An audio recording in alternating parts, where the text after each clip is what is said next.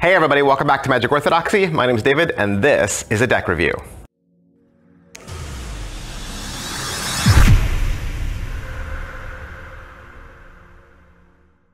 Hey, today we're going to look at Legal Tender from Jackson Robinson and Kings Wild.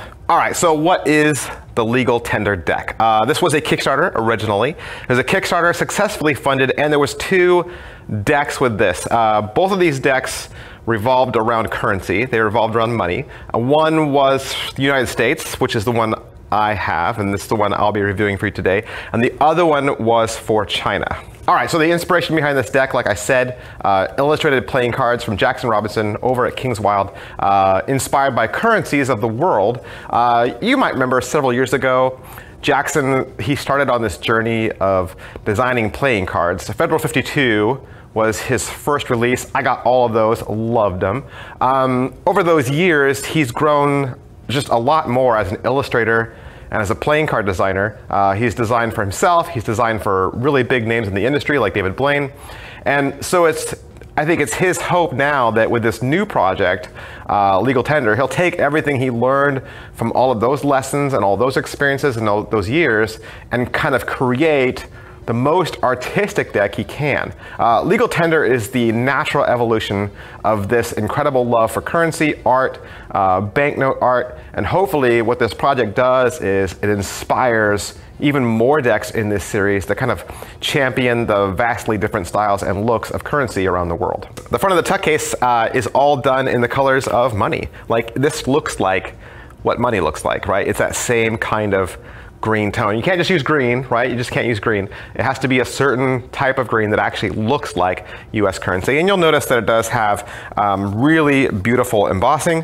On the top there, you can read Legal Tender in that green foil. Both sides say Legal Tender in foil. The bottom has some ad copy about Jackson Robinson and Kings Wild. You got some foil logos there as well.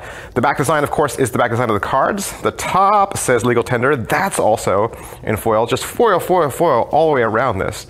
The front, it has a lot of different images from currency. You have the seal there. You got the Kings Wild logo. It says 2016. You have the all-seeing eye. It says Kings Wild Project underneath that. So yeah, just on and on and on. Just beautiful engraving kind of slash banknote slash currency look to it. The tongue flap is a nice big fat tongue flap. It has the Kings Wild logo there. Then the two inside tuck flaps have the all-seeing eye. And then on the inside, you got foil on the inside. Like, how often, I don't know, except for Kings Wild decks, how often do you see foil on the inside tuck lining? You got foil on the inside tuck lining, and then you have this beautiful script work carrying all the way down inside the tuck box. Where else but Kings Wild do you get such a beautiful, artistically designed tuck case? Nowhere. I say nowhere. That's pretty much it for the tuck case. Let's take a look at these cards. These cards were printed in connection with a partnership with Expert Playing Card Company, but they didn't use the Taiwan Playing Card Company like they normally do. They used a new printer out in Taipei. Now, a lot of people always ask how these cards feel and how they handle.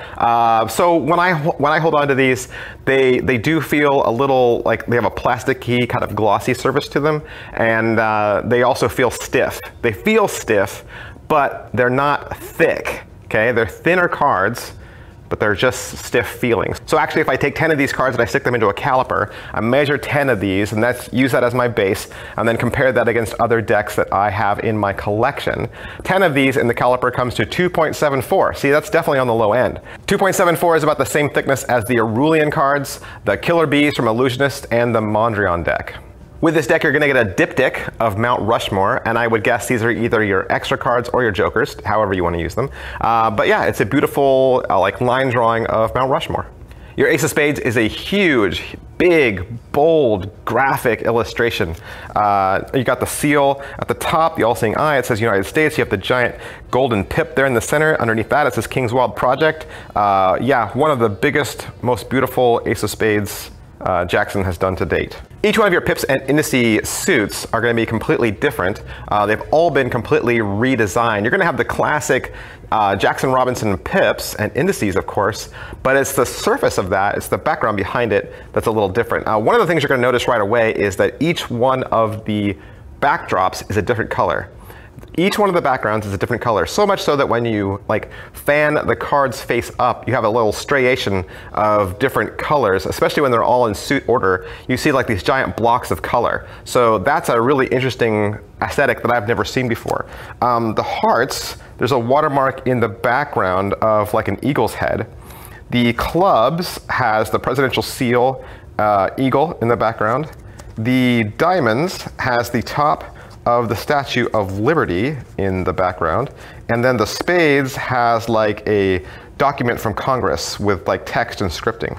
Now your court cards are all going to be images of famous people from our United States history lifted from currency, banknotes, and other places. So right away, I think you're going to notice a lot of familiar faces like Andrew Jackson, George Washington, Hamilton, right?